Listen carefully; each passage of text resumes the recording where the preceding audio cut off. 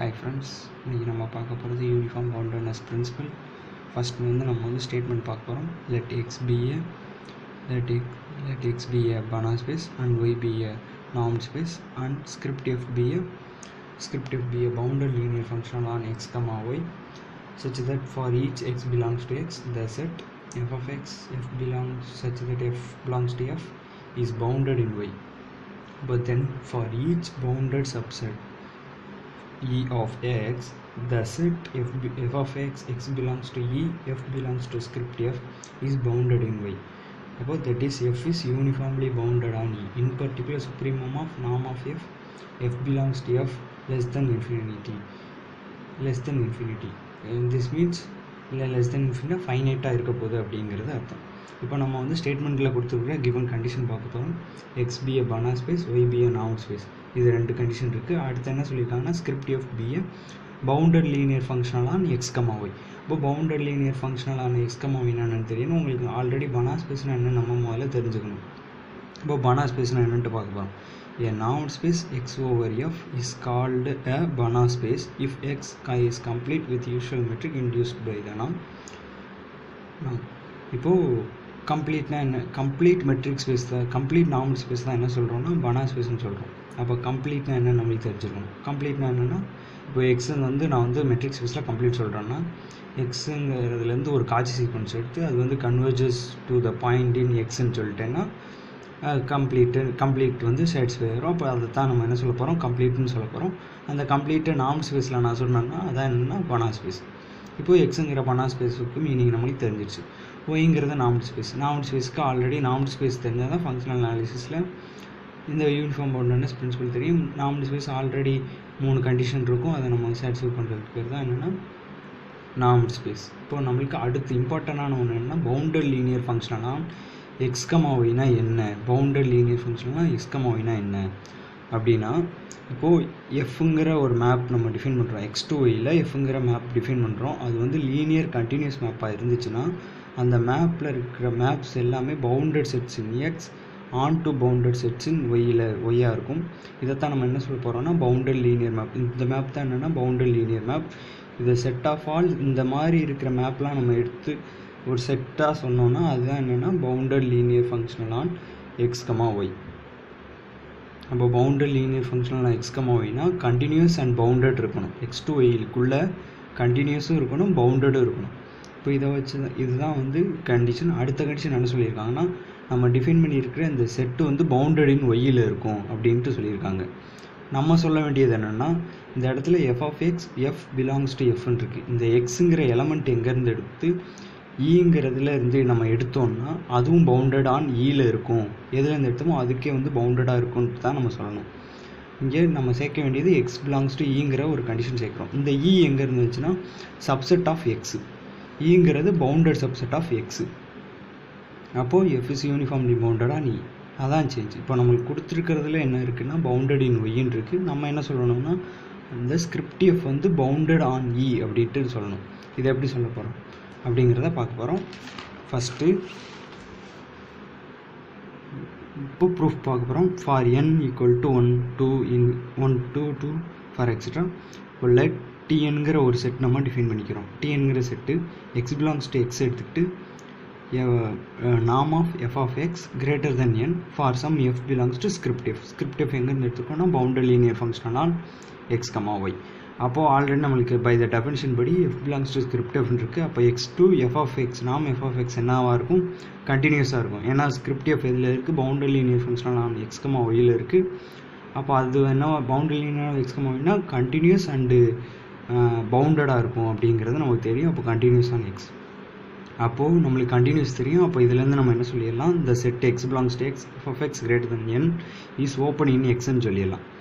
இப்போது இதுவரை நம்ம சொல்லியாச்சு. அடுத்து அந்த டிஎன்னுங்கிறது என்ன அப்படின்னா union of the all the sets. இந்த செட்டோட யூனியன் தான் என்னென்னா டிஎன். இப்போ T1 T2 T அப்படின்னு நம்ம போடையில் டிஎன்னுங்கிறது union of all the set வந்துடும். ஆல்ரெடி கண்டினியூஸ் தெரியும். அப்போ டிஎன் என்னவாகும், ஓப்பன் ஆகும். இது இப்போ இந்த செட் நம்ம ஓப்பன் சொல்லியாச்சு. அப்போ அதோட யூனியன் என்னவாக இருக்கும், ஓப்பனாக தான் இருக்கும். இப்போ let X belongs to X, எக்ஸிலேருந்து ஒரு எலமெண்ட் எடுக்கிறோம். தென் பை த ஹைபாதேசிஸ் படி, ஏன்னா நம்ம என்ன சொல்லியிருக்கோம்னா ஹைபாதேசிஸில் என்ன சொல்லியிருக்கோம், ஃபார் ஈச் பவுண்டட் சப்செட் சொல்லியிருக்கோம். அதே மாதிரி எக்ஸ்லேருந்து எடுத்தோம்னா எஃப் ஆஃப் எக்ஸ் வந்து பவுண்டட் இன் ஒய்யில் வரும் அப்படின்ட்டு சொல்லியிருக்கோம். அப்போ நம்ம வந்து சொன்னதுனால இது வந்து F of X bounded on some positive integer என்னங்கிற பாசிட்டிவ் இன்டீஜர் பவுண்டட் ஆக போகுது அப்படிங்கிறத நம்ம சொல்லியிருக்கோம். ஃபார் ஆல் எப்பயும் போல் F belongs to script F and some positive integer என். இப்போது எக்ஸுங்கிறது இங்கே வந்து எக்ஸுங்கிறது டிஎன்ல இல்லை. ஏன்னா நம்ம டிஎன்ல இருக்கிற செட்லாம் என்னவா இருக்குது, கிரேட்டர் தென் என்ன இருக்குது. டிஎன்ல இருக்கிற செட்லாம் கிரேட்டர் தென் என்ன இருக்குது. ஆனால் இங்கே என்னவா இருக்குது, less than R equal to என்ன இருக்குது. அப்போது இந்த டிஎன் இதில் இருக்கிற எக்ஸ் வந்து டிஎன்ல இல்லை. அப்போ intersection of n 1 to infinity TN பார்க்கல என்ன வரும், எம்டின்னு வந்துடும். அப்போது intersection of n 1 to infinity இது எம்டின்னு வந்துருச்சுன்னா அப்போ இதுலேருந்து என்ன சொல்லிடலாம், tn 1 equal to infinity dn வந்து cannot be dense in xன்னு நம்ம சொல்லிடலாம். டென்ஸ்னா முதல்ல என்னன்னு தெரியணும். டென்ஸ்னா என்னென்னா இப்போது ஒரு செட்டு ஏங்கிற செட்டை வந்து நான் வந்து டென்ஸ்ன்னு சொல்ல போகிறேன்னா அதோட க்ளோஷர் கண்டுபிடிக்கல டோட்டல் ஸ்பேஸே நம்மளுக்கு கிடைக்கணும். இப்போ மெட்ரிக் ஸ்பேஸில் சொல்கிறோன்னா டோட்டல் மெட்ரிக் ஸ்பேஸே கிடச்சிச்சின்னா அதான் வந்து டென்ஸ். இப்போ நமக்கு வந்து எக்ஸுங்கிறது பனா ஸ்பேஸ் தெரியும். எக்ஸுங்கிறது பனா ஸ்பேஸ்னு தெரியும். இங்கே நம்ம வந்து பேரி கேட்டகரி தியரம் யூஸ் பண்ண போகிறோம். Let X B A complete metric space. இது கம்ப்ளீட் மெட்ரிக் ஸ்பேஸாக இருந்தால் தான் இங்கே வந்து இந்த கண்டிஷன் நம்ம செட்டிஸ்ஃபை பண்ண முடியும். நம்ம பனா ஸ்பேஸ்னு இங்கே என்ன சொன்னது காரணம் என்னன்னா நம்மளுக்கு பனா ஸ்பேஸ்னு என்னென்னு தெரியும், கம்ப்ளீட்டாக இருக்கும் அப்படின்ட்டு நமக்கு தெரியும். இப்போ கம்ப்ளீட் நமக்கு தெரியறதுனால let X B A complete metric space. Then intersection of a finite number of dense open subset of x is dense in x அப்படின்ட்டு நமக்கு தெரியும். Intersection of finite number of டென்ஸாக இருந்துச்சுன்னா தான் அதோட ஓப்பன் சப்செட் நமக்கு tense கிடைக்கும். அப்போ இங்கே வந்து நம்மளுக்கு வந்து cannot be a dense. அப்போ கிடைக்கிறது இப்போ அடுத்து நம்ம இந்த intersection of n 1 to infinity இருக்குல்ல, அதை தான் டிஎம்னு நம்ம எடுத்துகிட்டு for that implies that some DM must not be tense இன் எக்ஸ்ன்னு சொல்லியிருக்கோம்.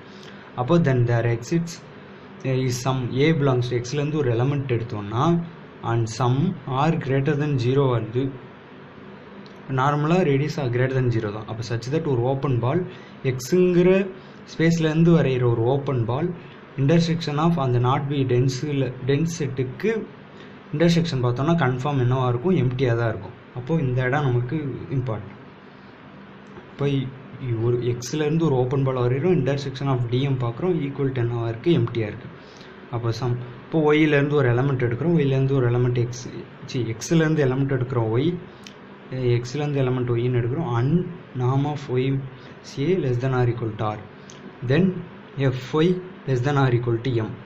நம்ம எக்ஸ்லேருந்து எடுக்கிற எலமெண்ட்டு கம்ப்ளீட் தெரியும். அது வந்து ஆல்ரெடி நம்ம வந்து பவுண்டட் இன் ஒய் அந்த செட்டில் வந்து பவுண்டட் இன் ஒய் சொல்லியிருக்கோம். அப்போ தென் ஈக்குவல் டு நாம் F of Y less than R equal to M. அப்போ இங்கே பவுண்டட் அந்த கண்டிஷன் யூஸ் பண்ணிக்கோ. For all F belongs to script F. இது வந்து ஈக்குவேஷன் 1ன்னு வச்சுக்கிறோம்.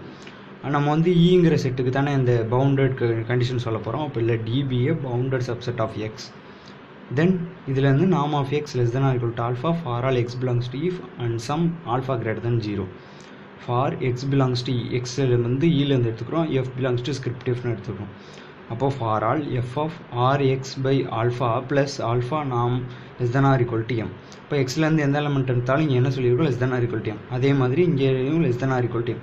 இங்கே ஆர் ஆல்ஃபாங்கிறதெல்லாம் என்ன கான்ஸ்டன்ட், அதனால F of X less than R equal to எம்மாக தானே இருக்கும். அப்போ பை 1 அங்கே யூஸ் பண்ணியிருக்கோம். இப்போது நம்ம வந்து F of X less than R equal to uniform boundary சொல்லணும், less than R equal to some element சொல்லணும். இப்போ F of X equal to இங்கே ஆல்ஃபா பை ஆறு ஆர் பை ஆல்ஃபா, அதாவது மல்டிபிள் பண்ணி டிவைட் பண்ணியிருக்கேன். அப்போ எஃப் ஆஃப் எக்ஸ் வந்துருக்கும். இப்போது ஆல்ஃபா பை ஆர் வந்து கான்ஸ்டன்ட் தானே, வெளியே எடுத்தாச்சு. நாம் வந்து உள்ள நாம் கண்டிஷன் யூஸ் பண்ணுறோம், F of X R by alpha அப்படின்ட்டு. இப்போது அடுத்து எஃப் ஆஃப் ஏ ஆட் பண்ணி சப்ராக்ட் பண்ணியிருக்கேன். இப்போது அடுத்து நாம் கண்டிஷன் யூஸ் பண்ணி உள்ளே கொண்டு வந்திருக்கேன் மைனஸ் எஃப் ஆஃப் ஏ. இப்போது ஆல்ரெடி நம்மளுக்கு இதுக்கு என்ன தெரியும்னா இங்கே நம்ம சொல்லியிருக்கோம், இது என்ன சொல்லியிருக்கோம்னா எம்னு சொல்லியிருக்கோம், அதை அப்போ இங்கே யூஸ் பண்ணுறோம். ஆல்ரெடி எஃப் ஆஃப் ஏங்கிறது எக்ஸ்லேருந்து எடுக்கிற எலமெண்ட்டு, அப்போ அதில் என்னவாக இருக்கும், எம்க்கு தான் மேப்பு. எம் தான் பவுண்டட் எம்னு தெரியும்.